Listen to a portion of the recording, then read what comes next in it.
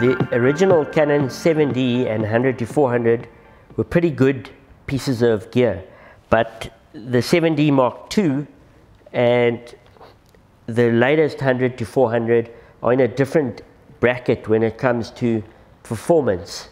Pairing the 100-400 Mark II with the 7D Mark II means that you're making a combination of new generation Canon products, and some of the biggest benefits that come with that are increased autofocus accuracy and precision, as well as the benefits of the latest generation image stabilization. So when I'm using the 100-400 Mark II, the 7D Mark II, some of the biggest differences or improvements that I notice are, especially when I compare my results with what I get using some of Canon's older lenses like the 300L f4IS or the EF400L 5.6. It's just a whole lot easier to get good sharp shots with the newer generation gear. For wildlife use, this combination has got very fast autofocus.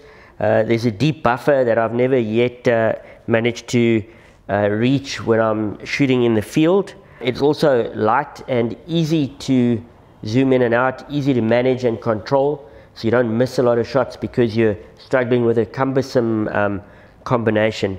Some of the best things about using this camera and lens combination for wildlife are the lightweight, the manageability that comes with that, so you don't miss shots when you're trying to manhandle a big cumbersome combination in the field. It's also fast at 10 frames a second. It's got a very short shutter lag and a very deep buffer, something that I've not really reached the end of when I'm out in the field. When it comes to focal length, 400mm is pretty good, and it quite easily covers most of the mammal photography that I do. It's also good for birds, but you need to be able to get a little closer for most birds at 400mm, or you need birds that are a little bigger. So another option is to add the 1.4 extender. With that in place, you have a 560mm f8 lens, which will still autofocus on the 7D Mark II using the center point alone. So why would you need anything else? As good as the 100-400 lens is, it still has a maximum aperture of 5.6. So if you're shooting in extreme low light, the 7D Mark II will do better if you pair it with an f4 or an f2.8 lens.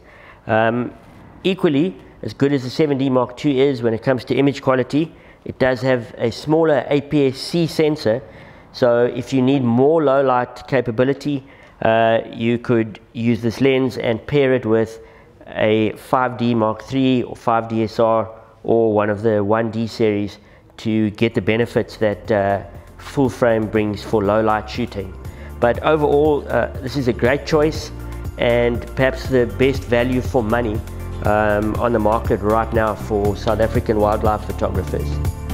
Subscribe to this channel if you want to keep getting videos about Canon gear from a wildlife photographer's perspective.